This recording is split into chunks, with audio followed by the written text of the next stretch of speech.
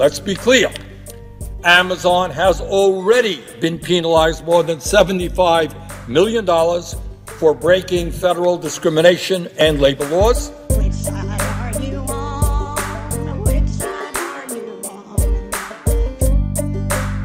on? So it is well known that Amazon receives millions in subsidies and billions in contracts from the taxpayer every year. What is less well known is that all of these deals are subject to them obeying the law, and that includes labor law.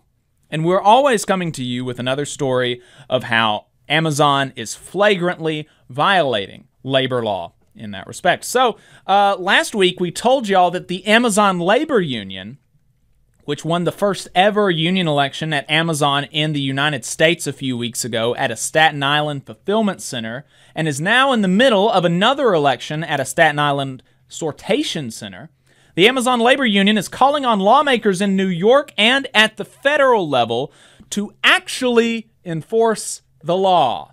Law and order unionism. I could get used to that in a certain sense, anyway.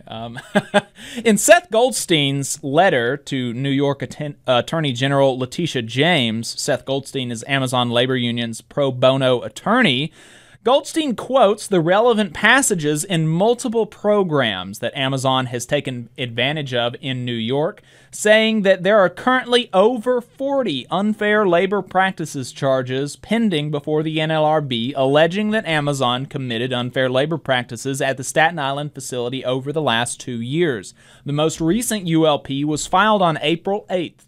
2022, alleging unlawful coercion of employees exercising their workplace rights. He says further, Amazon appears to have engaged in a campaign to deny workers the rights afforded to them by the National Labor Relations Act, and has been found to have retaliated against them They have been found to have retaliated against at least one union organizer for exercising those rights, and thus we request you investigate Amazon's eligibility for tax credits.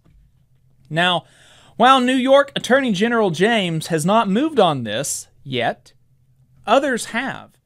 Let's throw up that graphic from Bernie. Bernie is saying, the time for talk is over.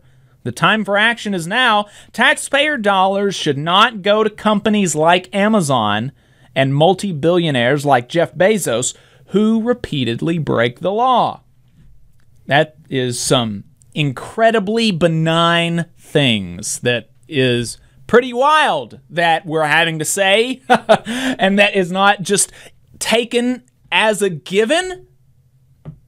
It's amazing. In a letter to President Joe Biden last week, Sanders said, "Last September, I was delighted to hear you state that you intend to be the most pro-union president leading the most pro-union administration in American history.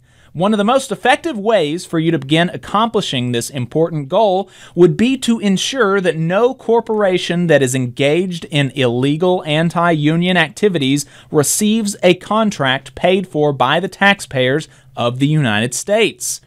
That seems eminently reasonable. He continues, "As you will recall, during the presidential campaign, you promised to, quote, institute a multi-year federal debarment for all employers who illegally oppose unions, end quote, and to, quote, ensure federal contracts only go to employers who sign neutrality agreements, committing not to run anti-union campaigns." That campaign promise was exactly right. Today, I am asking you to fulfill that promise. The time has come to tell Amazon that if it wants another federal contract, it must obey the law. Eminently reasonable, I think. Seems like it.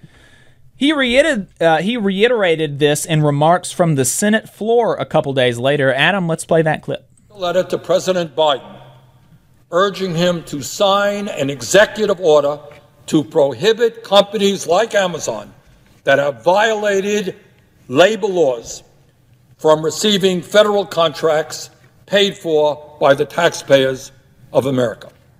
Let's be clear. Amazon has already been penalized more than $75 million for breaking federal discrimination and labor laws.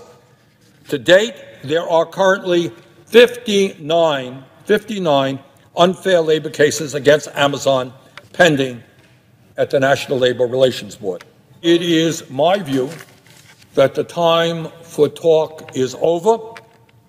The time for action is now.